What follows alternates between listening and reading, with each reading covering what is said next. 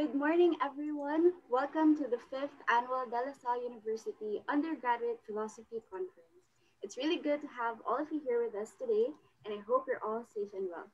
Before we begin, just a gentle reminder to keep your mics on mute first. If you can find your mic button on the lower left side of the app, that would be great. For the question and answer portion later, we have the raise hand function if you want to speak, and also the comment and Q&A function. So without further ado, for our welcoming remarks, let us welcome our first speaker, who is the current chairperson of the DLSU Philosophy Department, Dr. Robert James Buelas. Thank you, Venice. Good day to everyone, to all philosophy faculty, distinguished guests, paper presenters and participants, and our fellow students of philosophy. Welcome to the 5th Undergraduate Philosophy Conference of De La Salle University Manila's Philosophy Department. The motivation behind this event is to provide an avenue for undergraduate students to share and develop their ideas as regards the philosophical issues they are working on. Given the pandemic, we shifted to an online mode this year, and we welcome our guests and participants from the different colleges and universities across the Philippines and abroad. I would like to thank those who made this event possible, such as Dr. Fernie Santiago of DLSU's Southeast Asian Research Center and Hub, DLSU Pilosopo, Philosophy Department faculty, and our distinguished guest, Dr. Jaime Guevara, who is one of the first people who introduced me to philosophy. I hope all of us enjoy the different sessions we have for today. Please stay safe, everyone. Thank you and best of luck and congratulations to all of our presenters.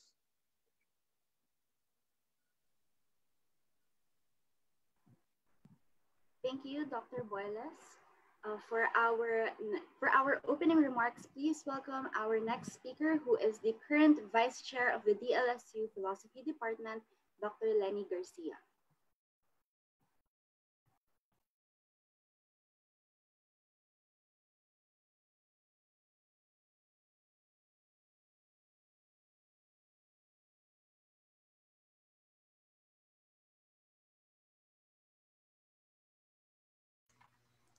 Dr. Lenny, please unmute your mic. Hello? We can hear you now. Okay, good morning, everyone.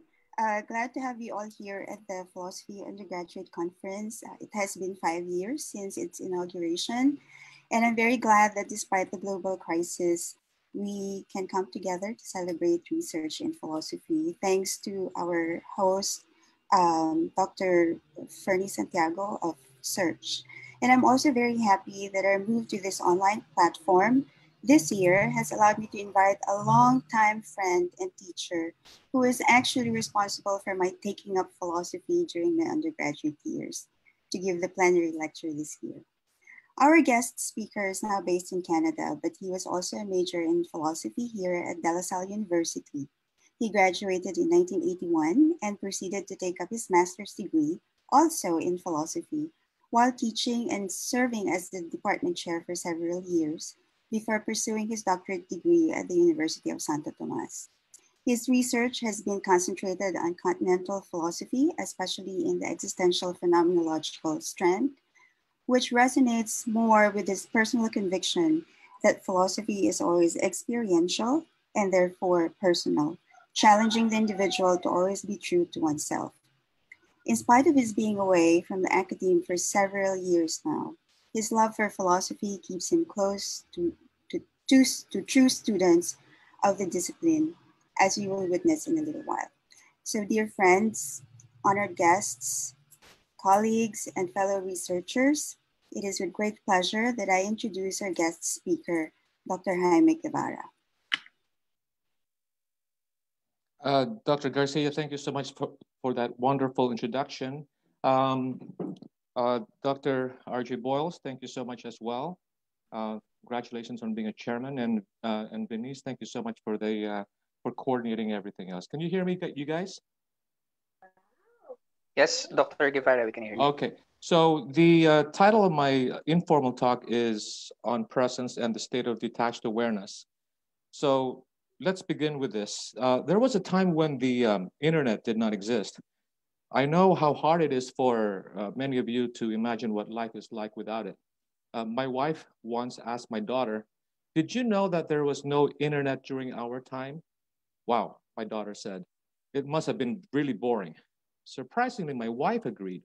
And like fish taking to water, she said how joyful it was to spend time with family and friends on Twitter, Facebook, Instagram, Snapchat, and noticeably, she never mentioned me not once at all. Technology is a wonderful thing for as long as it contributes to living a meaningful life. Use it, but don't be used by it. Unfortunately, people forget that. A friend of mine, realizing that she had left her phone at home, begged her boss to give her 30 minutes to be reunited with her phone. An hour later, she arrived in the office with relief written across her face. Now, people I know check their social media first thing in the morning. They seem so comical when they notice that their phones are not where they're supposed to be.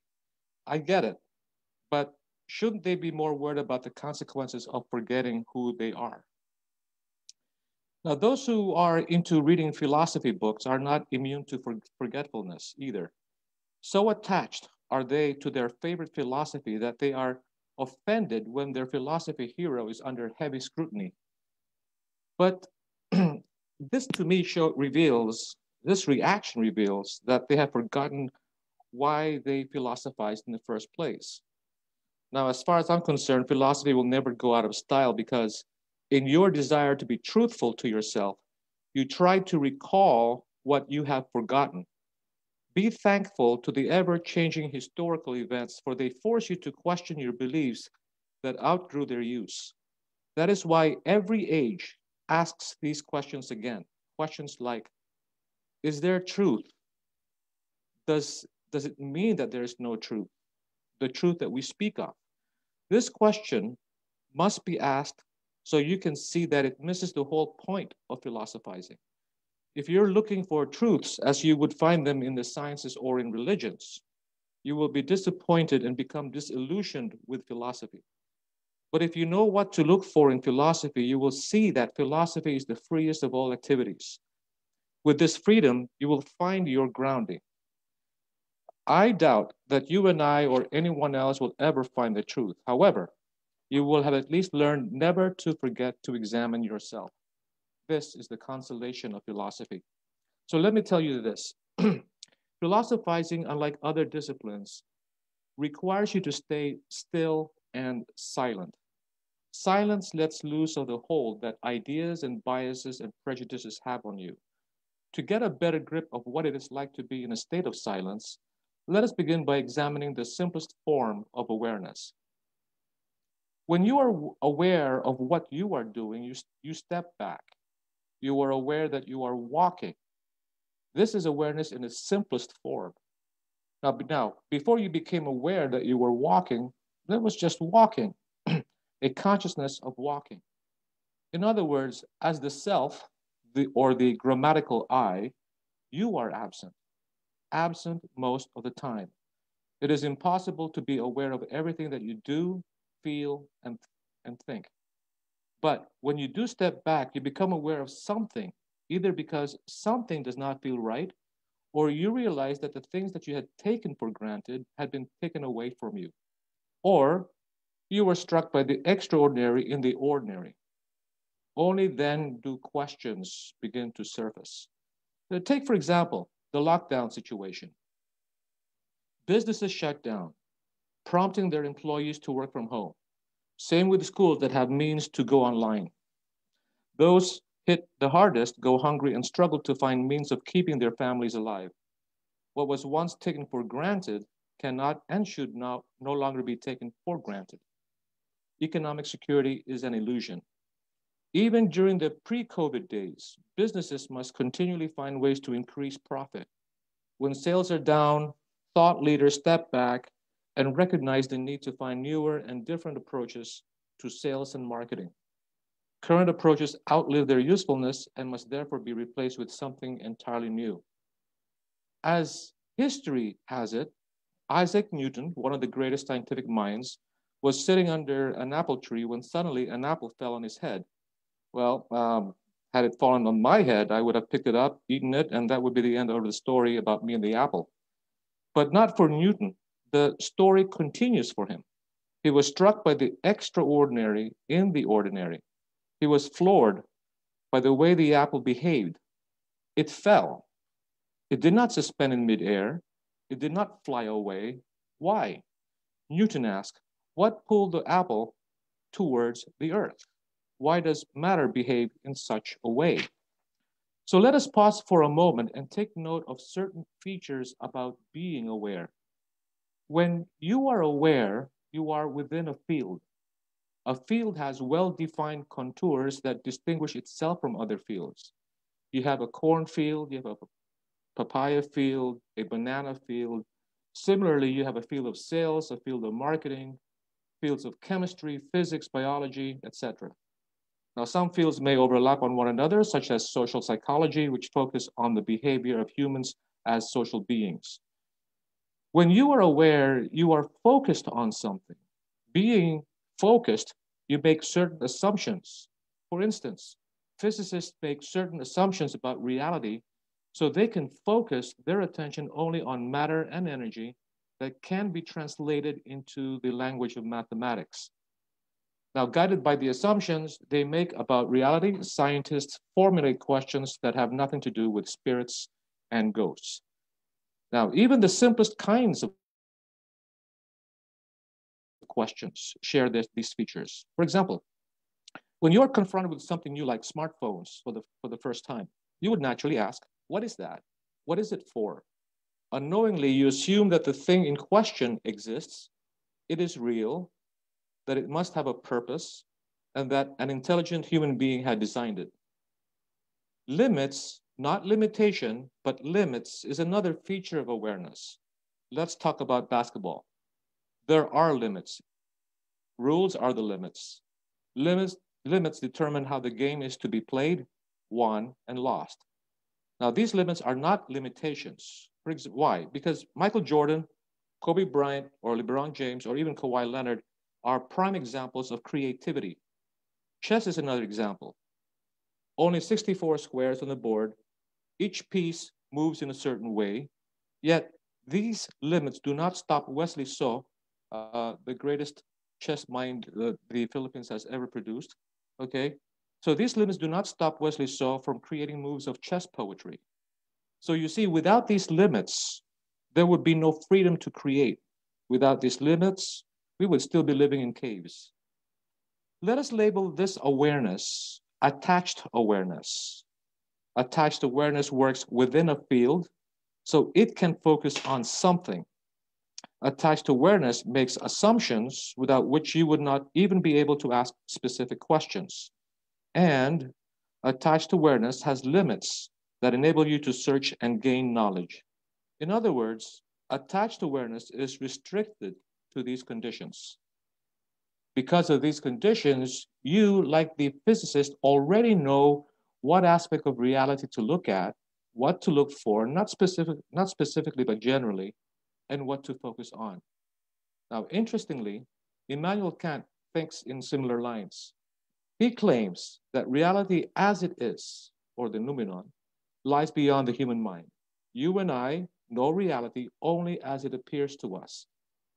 This means that the appearance of reality is determined by how the human mind is programmed to understand. This further goes to show that what we know about reality is just an interpretation of the thing in itself. In other words, when you interpret a thing or events, you organize them. By organizing them, you disfigure them. And in doing so, you reconfigure in order to understand them on your own terms. Noumenon, or reality as it is disfigured, then reconfigured so you can understand. So fields and focusing disfigure in order to reconfigure for human intellectual consumption. Perhaps that is a bit abstract, so let me give you an example of what we do to a pig. We disfigure the pig, then we reconfigure it into longanisa, then it's ready for human consumption. As you are engaged in disfiguring and reconfiguring, you act aggressively towards that which you are attempting to understand. It's what we do in the state of attached awareness. Now, this is not about whether it is morally good or bad, morally or good or bad thing to do, or what we're doing. Rather, it is a necessary process if you and I hope to acquire knowledge at all. Attached awareness, therefore, is interpretive understanding. So by interpreting a thing or events, you disfigure, then reconfigure, so you can know something about them. Let's tie this up to our previous examples. When Isaac Newton pondered over the behavior of the apple, he disregarded many non-quantitative and non-logical things, so he can focus only on what is quantitative to force it to speak the language of mathematics. Salespeople are also engaged in this process of interpretive understanding. To increase profit, salespeople focus on the measurable behavior of the consumer and turn the information into statistical data to be analyzed. Everything else has been left out that does not contribute to increasing revenue. Now let us step back a bit further. We were talking about the aggressive act of attached awareness towards reality. And let me ask you some questions here. Isn't there a way to prevent this from happening? Can we stop this aggressive behavior towards reality? If we are able to stop that, does it mean that we have to let go of focus, fields, interpretation, disfiguring and reconfiguring, and even questioning? If we let go of these conditions, can we expect to know at all? What is awareness left with if it is detached from these conditions? Will there even be awareness at all? At this very moment, realize that we are engaged in conceptualization. We are thinking about these ideas rather than feeding them. When I ask those questions, you will have conceptually arrived at the idea that without attached awareness, there's nothing to know about anything. Now, conceptually, you are correct. Kant agrees with you that reality is known conceptually. But who said that reality cannot be reached by means other than conceptualization? Why confine ourselves to conceptualization? Why confine ourselves to the structures of the human mind as Kant would have it? I hesitate to use the word experience because it might confuse you with another word that I will be using throughout this informal talk. The word experience, as you were taught in academic philosophy, is said to be limited to the five senses. So in place of experience, let us use the word encounter. In encountering, something happens to you. This is in direct opposition to what attached awareness does to a thing. When you encounter something that happens to you, the conditions of attached awareness, namely field, focus, configuring, disfiguring, all lose their relevance. In other words, when something happens to you, you have no time to disfigure, no time to reconfigure it. As you may have noticed, I use the word something and the other word it to refer to you to that which happens to you. Yet that which happens to you is not a thing, not even an idea or an image. The word thing implies that you are talking about a particular entity located in space.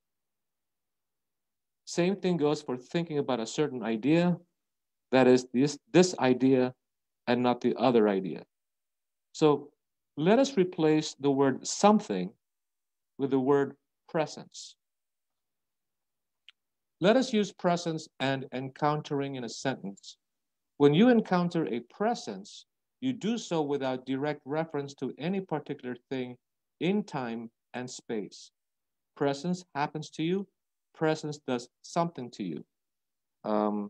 Please forgive those mystically inclined thinkers who try their best to explain what they encounter by using a language that points to a specific thing or specific idea. What they encounter, namely presence, is in no way like experiencing a specific thing or a specific idea. Perhaps they are finding it difficult to convey their ideas because they use prose, like what I'm currently doing. when they should be using poetry or stories or parables that might be suited best at hinting at the presence. So, what then is presence that we encounter as the conditions of attached awareness no longer have a hold on you? Let us be clear. Presence is not knowledge. It is not a concept, not an idea, not even an image. All right. So you had noticed the tables, spoons, birds flying over you and perching on the fences, dogs, cats, bees, flies, people walking by, images of people on YouTube, noises in the background. In other words, you experience specific objects that are defined by their color, shape, and size, the time, and the place they occupy in space, and the distance between them and yourself. You take for granted that they exist. Now, all of a sudden, in a state of silence that you involuntarily and unexpectedly fall into, when assumptions melting away have no hold over you, the awareness is no longer on any of these things, yet awareness concerns itself with all of them.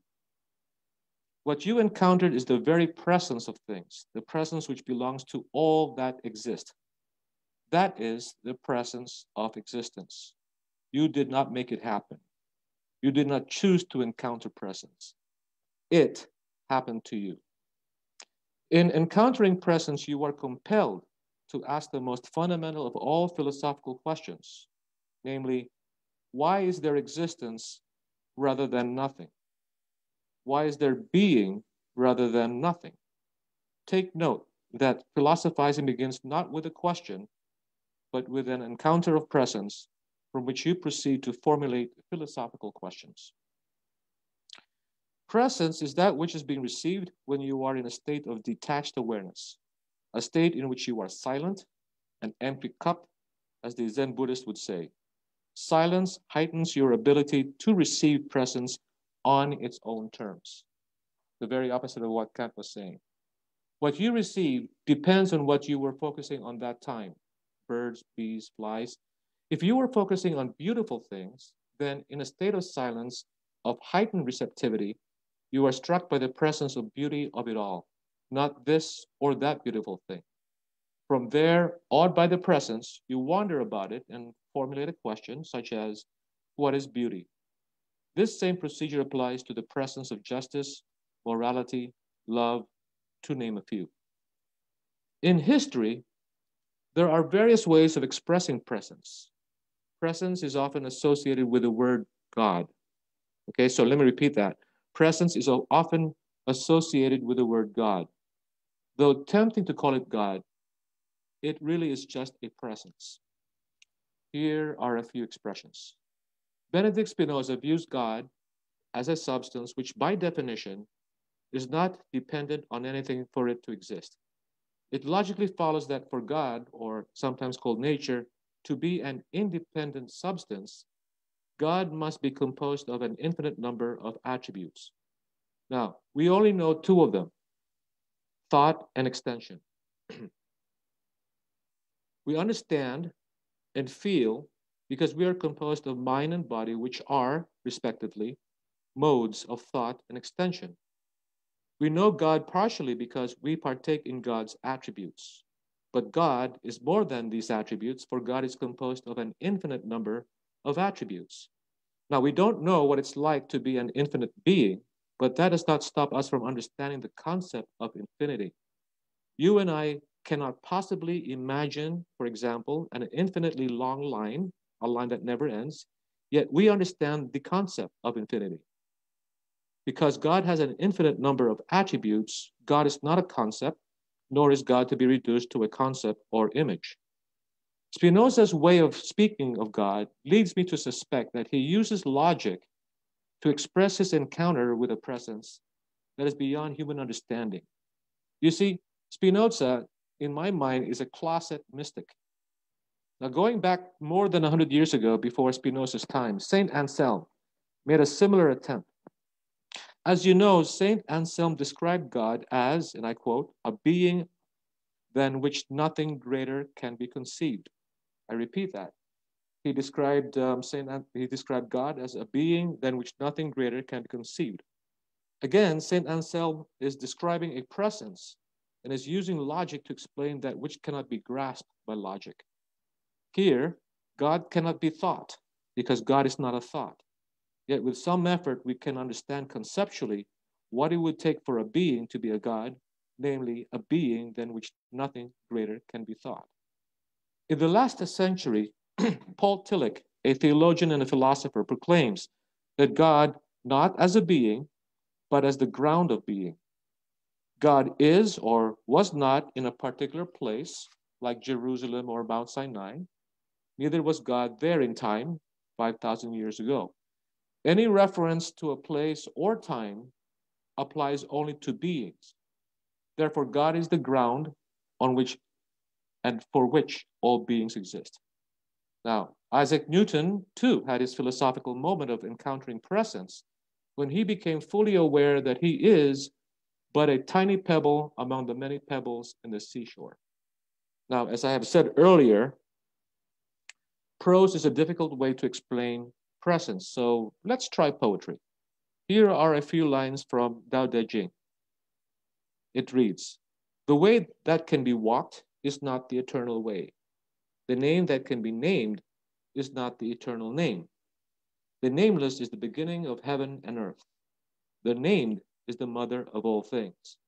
Therefore, free from desire, you see the mystery. Free, full of desire, you see the manifestations. These two have the same origin but differ in name. That is the secret of all secrets, the gate to all mysteries." In closing, let me list a few things that can be learned from encountering presence in silence. Encountering a presence does not produce knowledge. It simply makes you fully aware of presence and through it yourself. It also makes you fully aware that these ideas you learn from philosophers or even from your own attempts are mere manifestations. For that, I advise you to not cling to any of them. Use them as you should, but don't ever be used. The ideas you have or will have learned are important, for they are attempts to get to the bottom of things. Yet, these ideas are fleeting. Now, this is why it is important to revisit ideas, theirs and yours. Read Plato after many years, and I guarantee you that you will find something different from when you first read his works. Encountering presence teaches you to acknowledge that no one idea can claim to know the truth, and that includes yours as well as mine. That is why dialogue or a conversation among friends and books is so important and enlightening.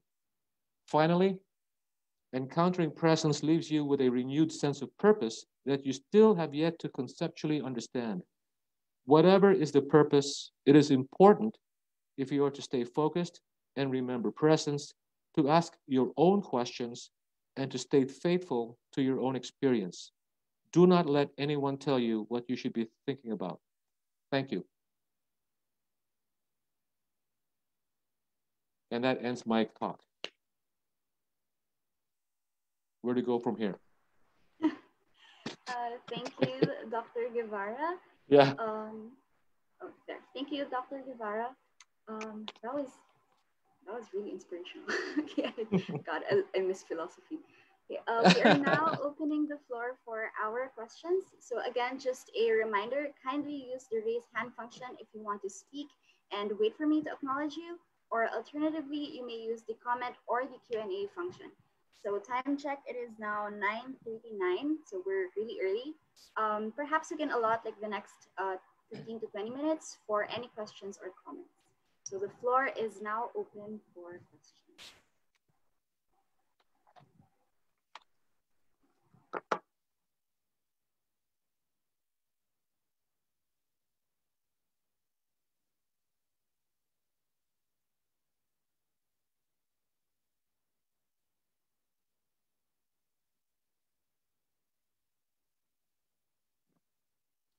I think they're being silent.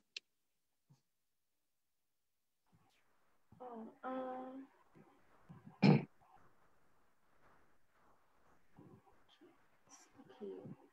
okay, so does any, who's the host?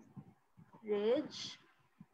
Okay, There's a question here by Blessed Isaac Conde. Would you agree with Aquinas' description of God, or do you think he limits God?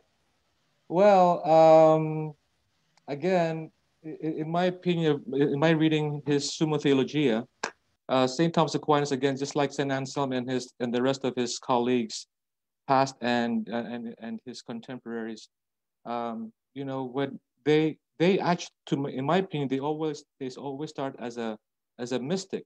They always have this religious experience. As a matter of fact, St. Thomas Aquinas once said that in his deathbed, that what he has learned about God through philosophy is really nothing so much. Uh, he did admonish us that even though we are defining God, what we know about God is so little. There's no way to understand what God he is as himself.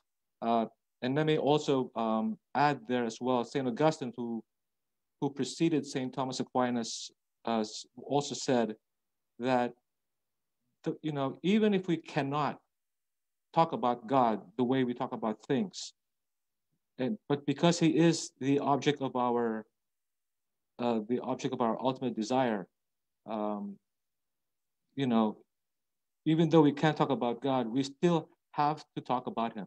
You know, um, the, so in regards to my paper, I did say to you, I did mention to you very clearly that a lot of philosophers in the past have associated that experience of presence with the word God. And um, the thing is, personally, I cannot even call it God because the word God is full of anthropomorphic connotations. The guy with a white beard in heaven, the person who is not responsible for the evil on earth and so forth. And this was an existential struggle for me as a human being who was brought up as a Catholic. So I've decided that with all of these and thankfully with the help of Kant, who gave me a way by saying that there's really no way to know God because we're just stuck. We're stuck with well, from his perspective, we're stuck to only understand reality from our human structure. This gives me the understanding, therefore, that whatever we say about God is always will always fall short of God. So the best thing I could say is, you just experience presence, and if you want to call it God, that's up to you. But yeah, going back to your question, does Saint Thomas Aquinas' definition of God limit God? Uh, yes, but he also placed a disclaimer there by saying that our notion of God does not in any way completely conform to what God really is. So I hope that answers your question.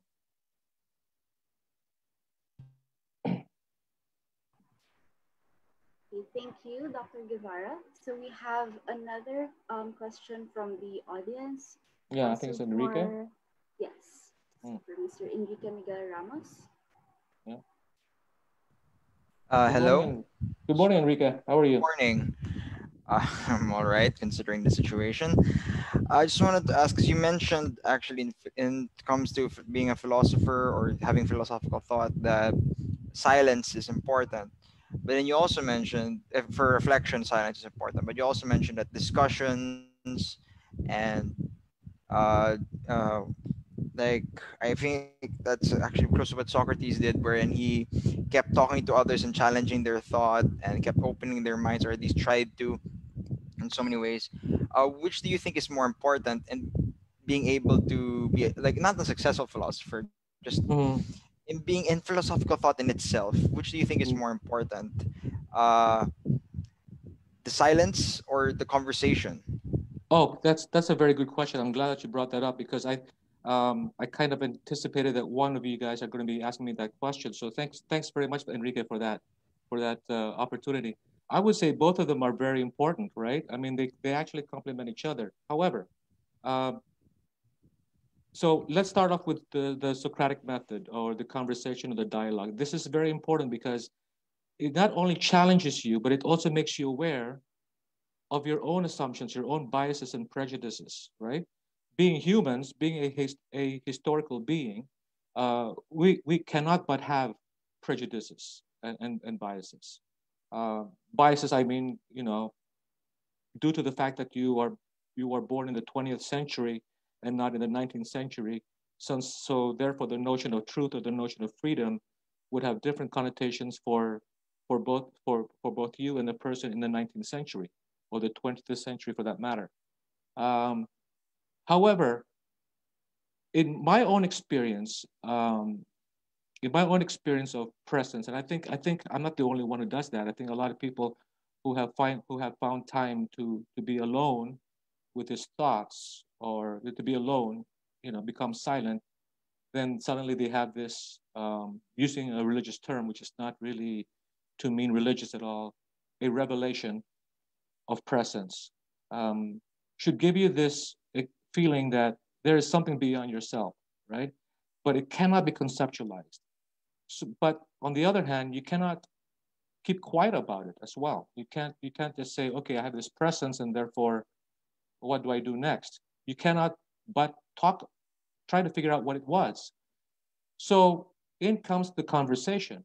In comes a dialogue with friends, um, who may have similar experience. Obviously, it's going to be difficult and possibly a waste of time to have a conversation with somebody who has no inkling of what you're talking about. So when I say conversation or a dialogue with friends, I mean people who are not necessarily personally your friends, but friends who are who are in the same situation that you are in. You want to know the truth, and you are also, and each one of you is aware, are aware of, your own biases and so forth. And conversation helps you in trying to clarify whatever you were questioning, and whatever you encounter as presence. So, for example, I told you, depending on what you were focusing on, let us say the existence of things, your question would be, why is there being at all? Why is there something rather than nothing? Then you want so at that time you don't know what it is. You can't answer it, and that's why you have questions after you have that the encounter presence. You then look for people to be in conversation who have the same experience and discuss it. Now, the nice thing about philosophy, and at least the way at least I see it, philosophy, there's nothing determined. So philosophers are journeymen. They're always traveling, looking for ideas. And I'm 61, and I haven't really, and I can tell you very clearly now that, and convincingly, at least as far as I'm concerned, I haven't found truth, but I did find little truth on the way by having conversations with people who think the same way I do or differently, but thinking about the same topic. So yeah, be joyful in the sense that there's nothing in my opinion, there's nothing determined. Um, it's the joy, it's the ride, and finding truth along the way that makes philosophy not only relevant but something personal. Now, provided, Enrique, that when you ask questions and when you try to find your own answers, you are grounded in presence. Why do I say that? Because some people, like the skeptics back in the time of Socrates and Plato, they just ask questions for the heck of it, but they're not grounded in anything. So they ask questions for the heck of it. There'll come a time when, if a skeptic is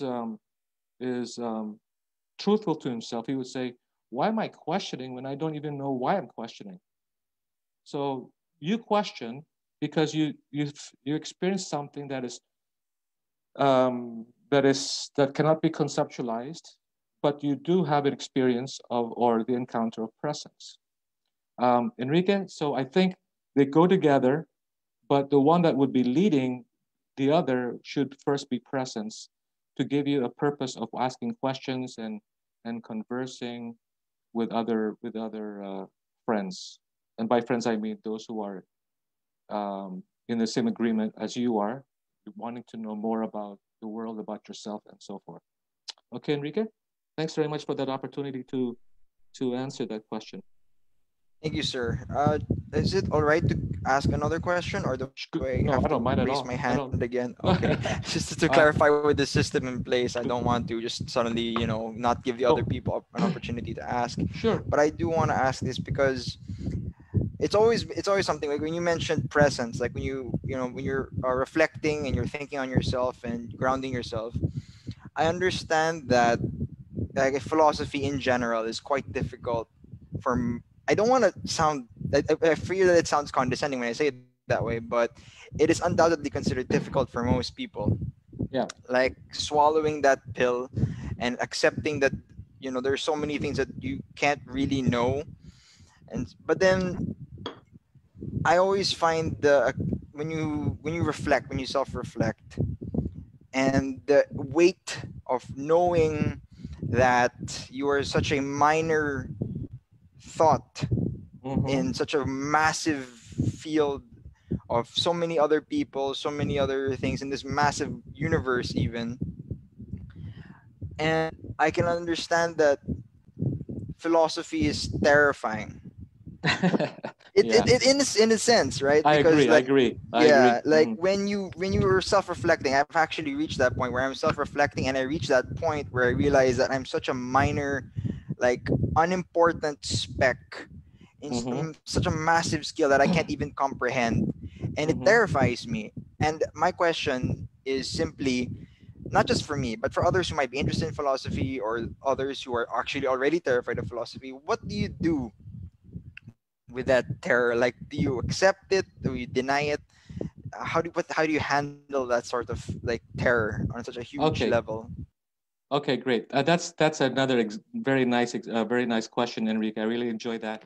Honestly, now take note that when you're terrified, so you're terrified. You're afraid of the fact that you're just like what's his name? Isaac Newton said he's just a tiny pebble among many pebbles, and you're just a speck, right? Well, take note that when you are terrified, your mind is noisy, right? It's noisy. You have a lot of thoughts going on, and I know this because I've experienced this myself. So when I was probably your age, um, when you're terrified, you're not in a state of detached awareness. You are in a state of, well, let's call it noisy. You have many thoughts, and there are so many voices telling you this and that, right? So how do you? And the tendency, therefore, is like somebody who's so afraid of reality. They cling on to something that they can hold on to, like their image of God, right? But that makes things worse. So presence, okay, when you encounter presence, you are in a state of silence. When you're in a state of silence, there's no more noise, right? And when there's no more noise, you're you have to accept the fact that when you are in the presence of silence, in the presence of in the presence of presence, put it that way, when your mind is silent and you're receptive, your body, if you were to realize, is also calmed down. So out of that experience that I have of presence, and this takes time for us, it took time for me to understand. You would rather not go away from it, rather you would rather not react negatively towards it, but you would rather embrace it. And this is one of the things that I've understood by encountering presence. You embrace it, you take it as it is, you embrace it, and then from there, prioritize.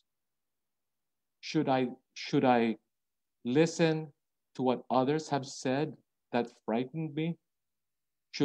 Where is this thought that frightened me? Okay, so only when you are in a silent mood that you will be able to calmly and embracingly understand how to deal with these thoughts that should not terrify you but terrified you. So there's a difference. These thoughts are not terrifying, it's because of how you react to these thoughts that you thought the thoughts are terrifying you when in fact you're just terrified or terrifying yourself. So the best solution there, Enrique, is, calm down, be in a site, find the conditions by which you become vulnerable, when you become receptive and open to the presence. And from there, and it takes time to understand this later on, and that's the beauty of philosophy. Nothing is tailored, nothing is determined. You eventually understand that, oh yes, I will need to calm down and embrace it. Now, imagine.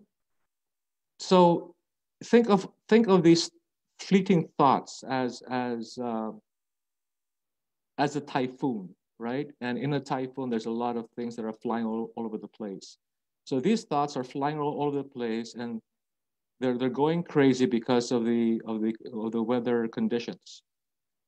So how do you deal with that if you're in a typhoon? Well, you can either panic or calm down and take things as they are and see how to solve it. And for me, the Archimedes point, meaning the point that doesn't move, is presence. It's presence that gives me this calmness when I'm dealing with, these fleeting, sometimes dangerous-looking thoughts that can terrify you. Well, when you are in that state of silence or detached awareness, then there is no, there is no more panic. And then from there, reflect on that, and then you'll understand how to deal with other priorities. Okay, Enrique. Um, Thank you for Thank you, that. sir. Sir, Enrique, yes. Enrique, one last thing. I'm glad that you Oh, brought it yes. up. You should start reading. Who's that Here. guy? Watts. Read Zen. Okay, read Zen. Then, It's Zen. Well, basically Zen Buddhism. oh, Um, read Zen Buddhism. It's not a school of thought.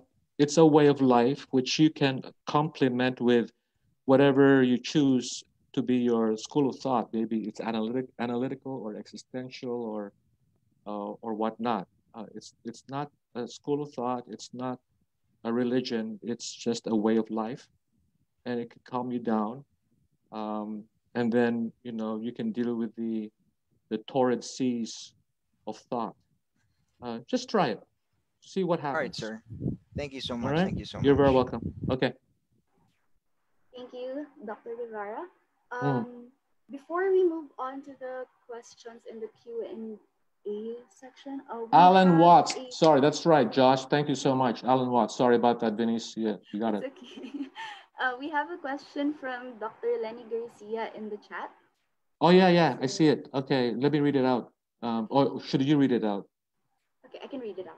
Okay, okay. Dr. Guevara, if presence is to be encountered more properly with silence, and if philosophy is about our encounter with presence, should the manner of doing philosophy then be transformed in order to be more open to this presence? Oh, Uh, yeah. Then, Yes, I. sorry, Go ahead. just to clarify, because you already mentioned Zen, I was going to say after this that the reason for the question is that your thoughts very much sounded like Zen, and Zen has always been looked upon as something anti-philosophical, not because it is not philosophical, Yeah, I but know. I know. because of the manner. It's always critical of the manner, especially the adversarial argumentation that we promote and we, that people identify Western philosophy with. Yeah, right. I agree. Well, Dr. Garcia, I'm pretty sure you and I agree that when somebody accuses Zen as being anti-philosophical, well, we have to ask, what is philosophy, or from whose perspective do you call philosophy a philosophy? And like it or not, you and I and everybody else have been attuned to the Western marketing of philosophy, if you want to call it that way. But it's a good thing that uh, some of us were able to escape that, and realize that philosophy is, well, it's simply the desire to know. I don't know. I might sound Platonic here, without trying to be a Platonic philosopher. But there's the tendency of going back to your roots, which is, to me, mystical, right? And this is prodded by being in a silent mode, so to speak. And this is where, and then from there. Now, here's what I think I found to be interesting. Zen, in my own reading of Zen and Tao Te Ching, which are very related with each other, the encounter of presence, whatever you want to call it, the encounter of presence, and this is what struck me most, because I found out that the encounter of presence has to be where you are vulnerable, when you're opened, when you're receptive, when you're silent. All these mean all the same thing. But there's no knowledge at all. There's no concept. There's no image. It's just a presence. And sorry if I can't make sense out of that through uh, to those who are in the mode of analytical philosopher. But I would have to say, don't look at my finger. Look at what I'm pointing at. Okay, so so that's what I mean by yes.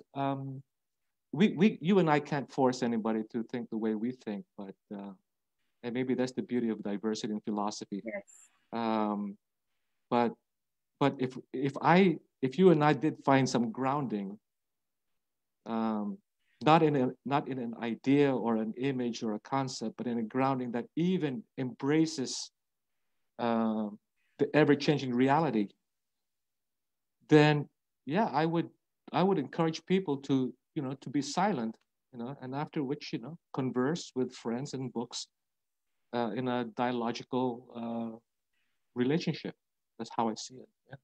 Yeah, just to make sure that everybody knows, I have no problem with Zen being thought of as anti-philosophical. Yeah, me too. Me too. I like it that there's a critique of the manner of philosophizing, and it just like, if I may, I just find it interesting because Heidegger himself went into that mode later on in his life, and I think he's also being critiqued because he got into poetry and he's talking about right, and yeah, that's true. That's true. and I think that's what he was trying to say, and you've articulated it very well. In a very in a simpler, non-Heideggerian way. He was trying to capture presence of being, but he does realize. Oh, by the way, that he translated the Tao Te Ching as well, and he got. Oh, I didn't know that. Yes, okay. Yes. He was collaborating with a Chinese philosopher, translating it. I don't think they finished it, but he became so. You know how philosophers are, right? He became so obsessed with Tao and thought that it should be the guiding word, the light fort. Which for him is vague. Of course, a lot of scholarship has been done on this. Is Tao really the Heideggerian vague? But I just want to emphasize that I don't know. Maybe it comes with age. I don't know. Heidegger became some sort of a mystic, and people, were kind of critiquing his promotion of silence, or at least poetry, poesia. Right, in order to disclose being. But thank you very much. I love it. Thank you. I totally agree with. Well, here I go again. I totally agree with you. But I also would like to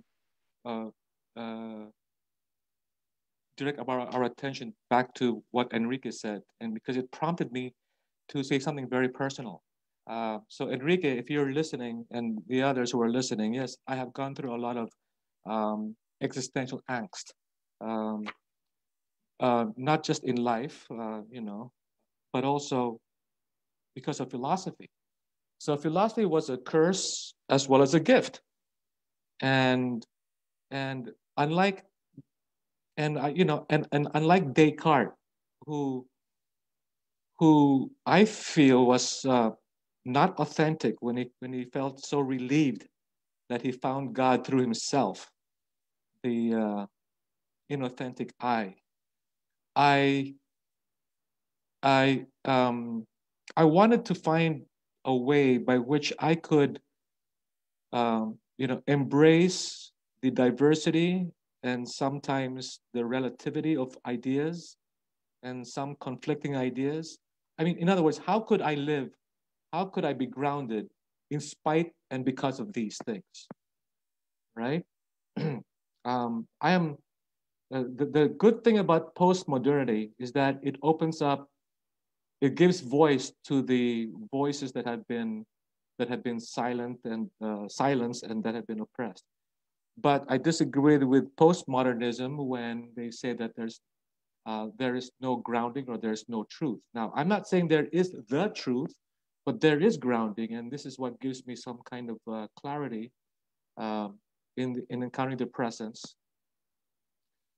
And this gives me calmness, not in spite of, but because of the diversity and the conflicting ideas that I had gone through myself uh, uh, when I was in college. So yeah, it's still a struggle, Enrique, and the rest. It's still a struggling, but I'm struggling them calmly. You know, um, there is still some. I'm not anymore anxious. I don't have. I think I have made my peace with the presence by not calling it God. I mean, there was a time when I said, "Okay, God, I can't believe you the way I was taught to believe you. What else is there to believe in you if God is named that way by my parents and by my tradition and so forth? I can't live with that thought.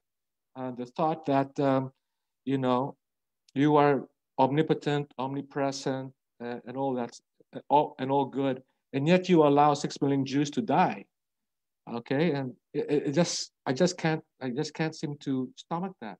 So I had to let go of all the anthropomorphic um, imagery of God or goddesses, he or it or she, and go back to being going again through silence. You actually go back to yourself to be able to be open to the presence that you encounter, and that's where you said that, and that's where I finally came out several years later. Like, hey, um, if God is not a thought, then God cannot be, you know, the way we were taught.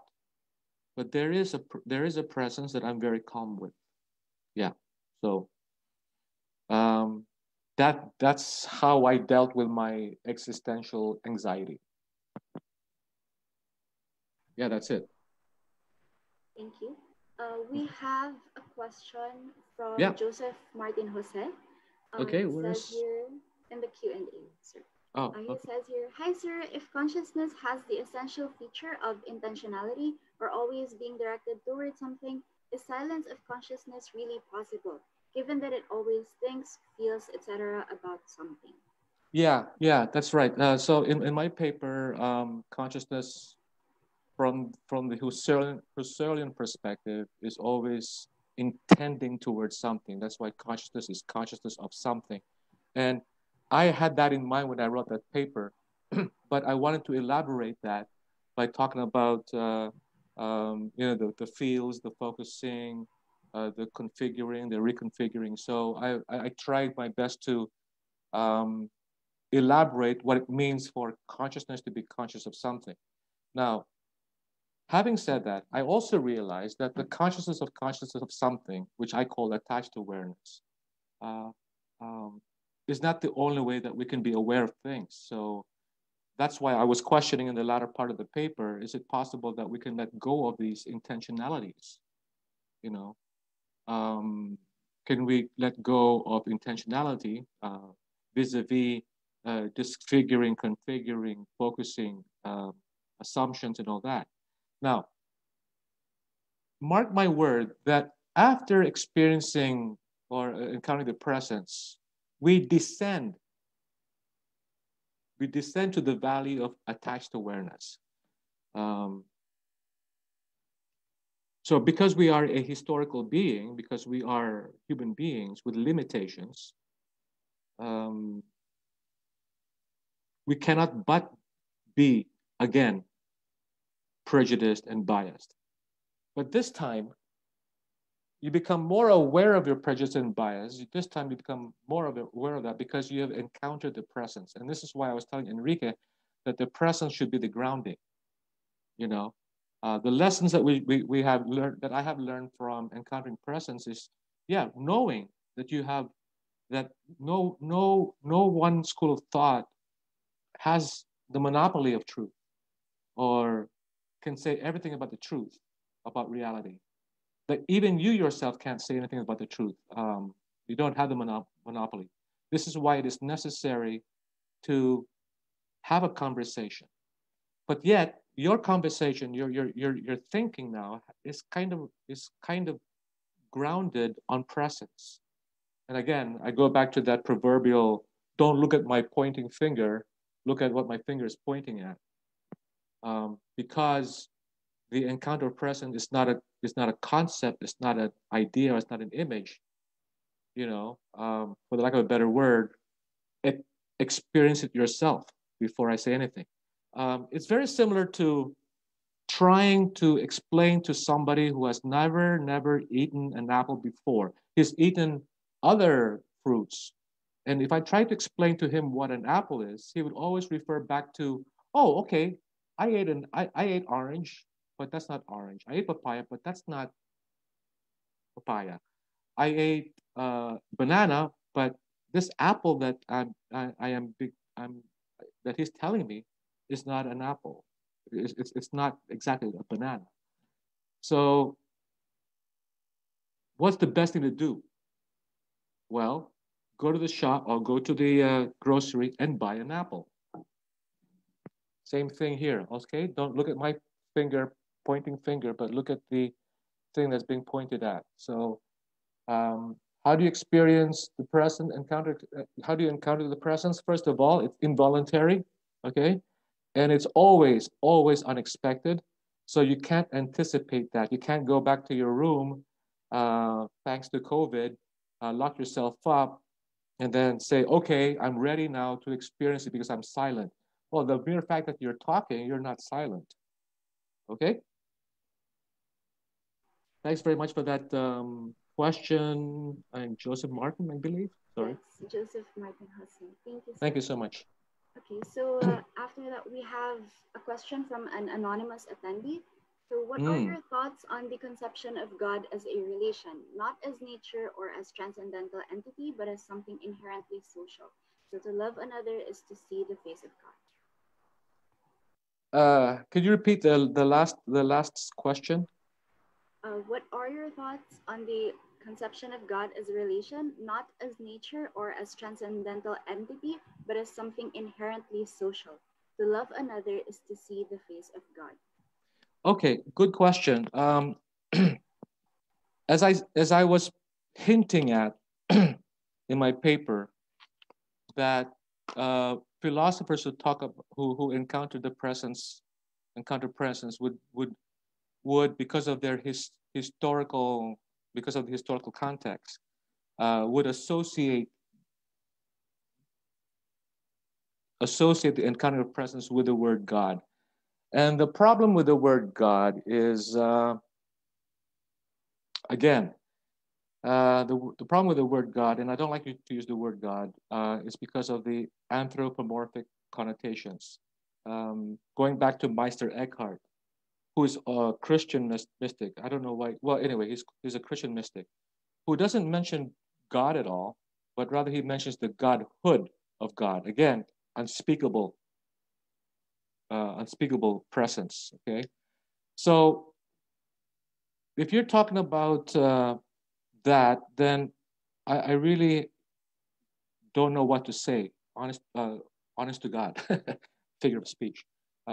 I really don't know what to say except this: that if your encounter with the presence leads you to seeing everything to be in relation, I'm all for it because you know we're not Cartesian. By all means, we're not Cartesian.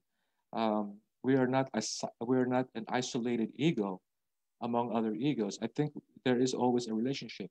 Now, if you want to see God, however you want to see God, in relation as a transcendental, by all means, go ahead and explore that idea, provided that your notion of God would not lead to justification of violence.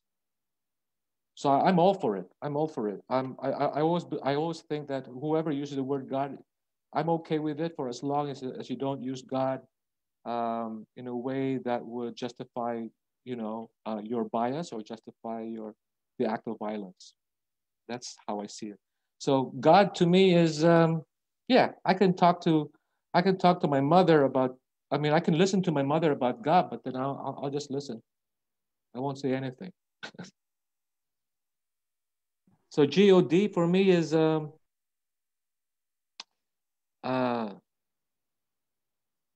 it's just too much. There's just too much anthropomorphic connotation that I just have to say this. I don't think God should ever be seen as from the human perspective. And that if that's the case, then yeah, I have to agree with the mystics conceptually. You know, if we were to understand that if God cannot be seen, should not be seen as a concept, idea, or image, more so anthropomorphically, then yeah, we can only experience the presence, and that's it. If you want to call that God, fine by me. But we can't go out and say, oh, guess what? God told me to bring you to Egypt or to the promised land, or God told me to swallow goldfish, or God told me to bring you to Waco, Texas, where everybody is going to be brainwashed by this Waco guy. I don't know. Okay, so yeah. Now, if your definition of God is similar to the encountering of presence, then yeah, we're talking the same language. Okay.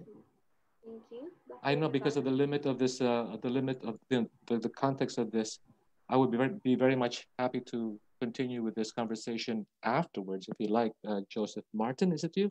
Was it you who asked me that question?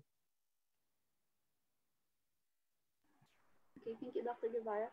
Yeah. Time check. It's now 10:17. Perhaps we can answer maybe like one or two more questions. Yeah. Okay, so we Don't have a worry, question. it's Okay. 10:20 in the evening here, but because of you guys, I don't think I will be able to sleep until 3 o'clock in the morning. My mind is too excited. Oh, okay. Okay, so here, so we have a question from Mr. Joshua Taiko. So Okay. piggybacking on silence and dialogue, how Yeah. do you find the opportunity for dialogue on social media, Facebook, comment section, Twitter? In a sense, it is the most democratic and open space for conversation. But oftentimes here in the Philippines, you see conversations break down. So to simplify, do you think it is possible and should we work towards philosophizing in social media? Good question. I remember back in 2000 when Yahoo Groups was very popular. I was very excited to share thoughts with people who were uh, who who who who claimed in the Yahoo Groups chat that they were interested in Levinas or phenomenology or philosophy in general. And so yeah, so I was excited too. That was back in 2000 when I was first introduced to social media, that kind of social media, and I was very disappointed that nobody wants to go. People were making, how do I say it? They weren't serious, and up to now, I still can't find somebody who is or a group that is serious about one of my challenging philosophers. I wouldn't say he's my favorite. Emmanuel Levinas. Um, I just, I guess maybe it's too early for me to give up, but I gave up. I just couldn't find any group that would. However, however, having said that, um, I think this conference has proven me wrong only because this conference has been um, managed and arranged by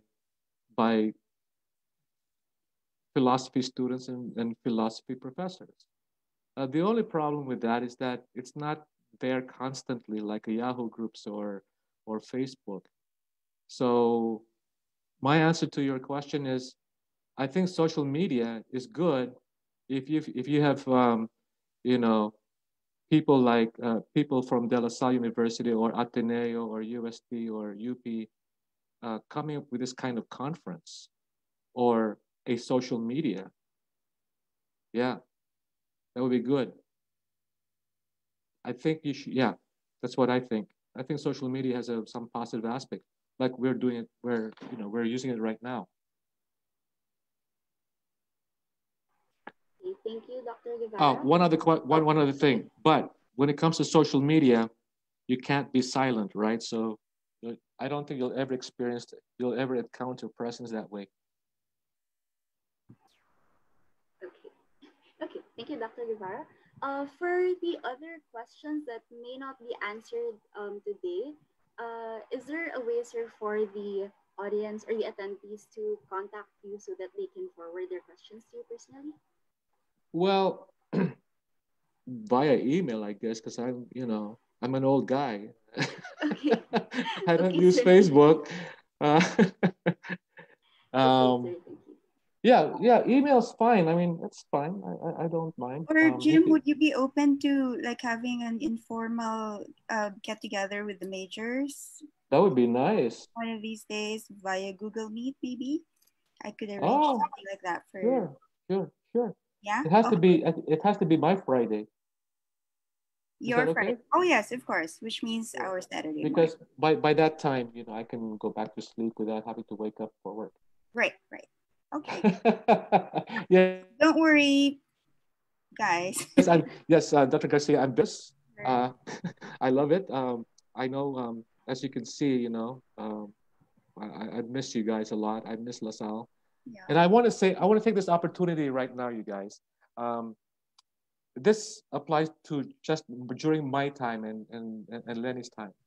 Uh, at the time, LaSalle to me was the only department that really embraced diversity, whether we like it or not.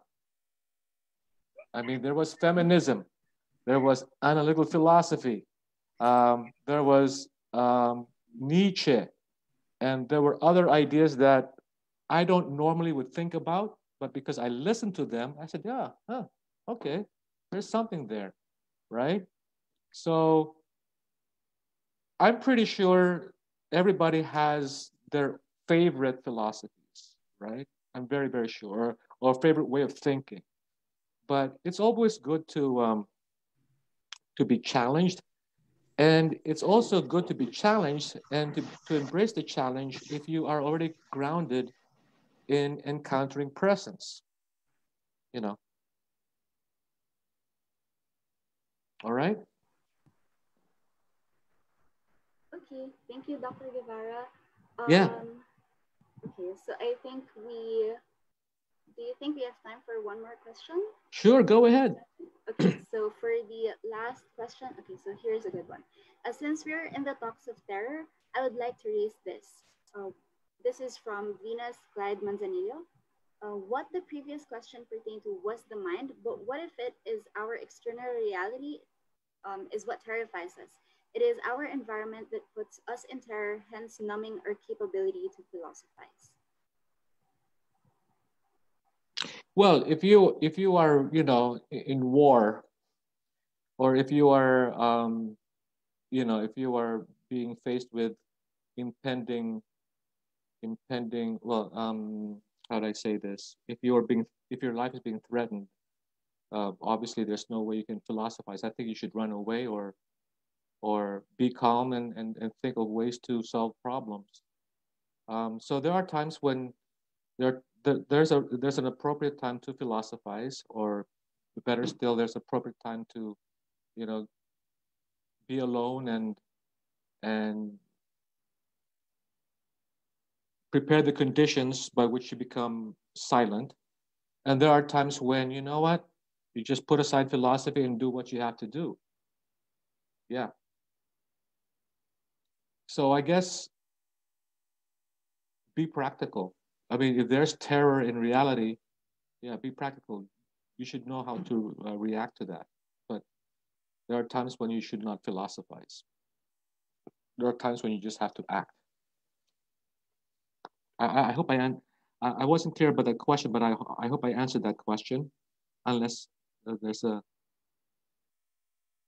another one. Yes, sir. I think you answered the question. Oh, okay. Okay. All right. Oh, yeah, that's one thing I'd like you to also understand. Okay. You know, when you get to the point when you know you've been so critical not of other philosophies, but also about your own ideas, and you try your best to be very truthful to to the facts of reality and not deny it like you know Trump would, who's a jerk. Um, you know, you try your best to be really authentic. You will find out that you know you would know that you know there's a time to philosophize. There's time to you know to be practical. You know what I'm saying? I guess. Right. Okay, so thank you to all of the attendees who asked questions, and thank you, Dr. Guevara, for your presentation and for your patience in answering all of the questions. Okay, so again, for those of you whose questions were not addressed today, so kindly contact Dr. Lenny Garcia um, so that she can introduce you to Dr. Guevara and that you can talk to each other and ask your questions personally. All right. So finally, for our closing remarks, so let us all welcome the DLSU Department of Philosophy Undergraduate Program Coordinator and our conference convener, Dr. Mark Anthony Salle. Hello, hi everyone. Can you hear me, Venice? Yes, sir. Yes, sir. We can hear you. Hi, I'm so happy today, seeing how this conference has evolved. You know, when we started this 5 years ago, we were not even sure if we reach 20 participants, and that already include the speakers. Yeah. And then year after year, it gets a bit more traction. We get a bit more attendees and then participants, and I'm just so happy with how it seemed to have helped a lot of students.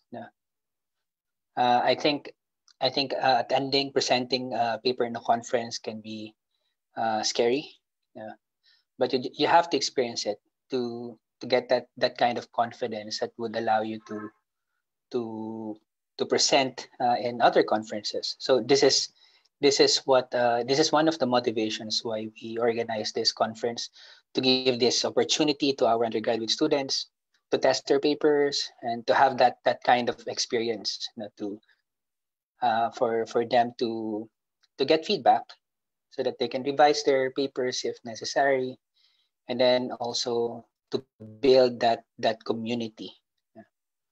I'm very thankful to those who help organize this event, especially Search, Dr. Fernie, and of course, Samahan ng Lasalyanong Pilosopo, headed by my students in research, and especially Ridge. Ridge, can you show yourself, please? Ridge is our student, lead student organizer. He's working very hard, and of course, our moderators who are all alumni, DLSU philosophy alumni. Thank you for volunteering to moderate. Thank you, Venice. I think Christian is here. I think Marco is here.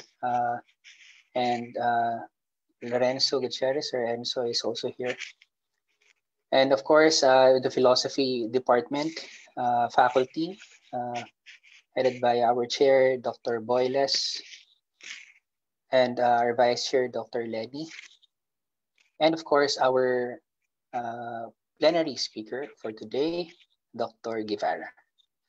So thank you everyone for joining us in this conference. And to the speakers, good luck. And I hope that you have fun in today's event. Thank you.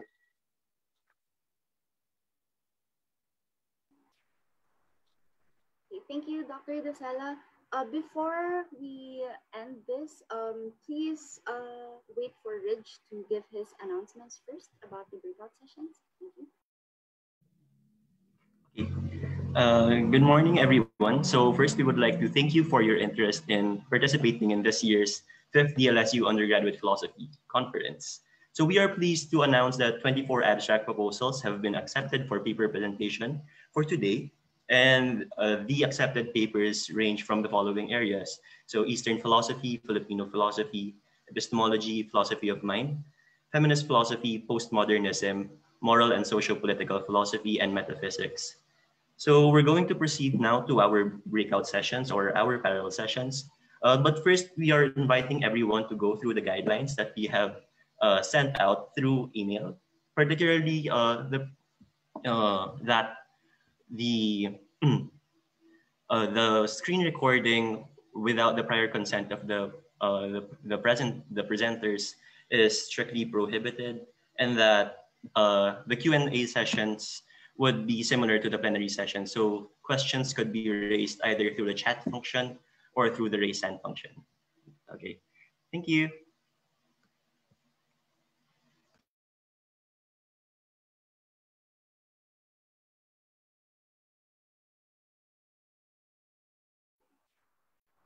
Okay, thank you, everyone.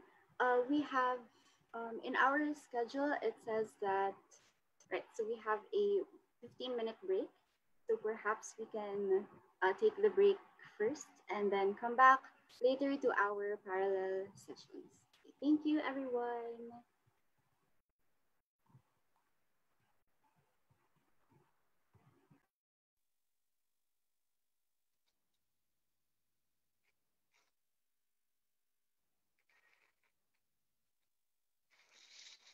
Dr. Guevara, are you still here?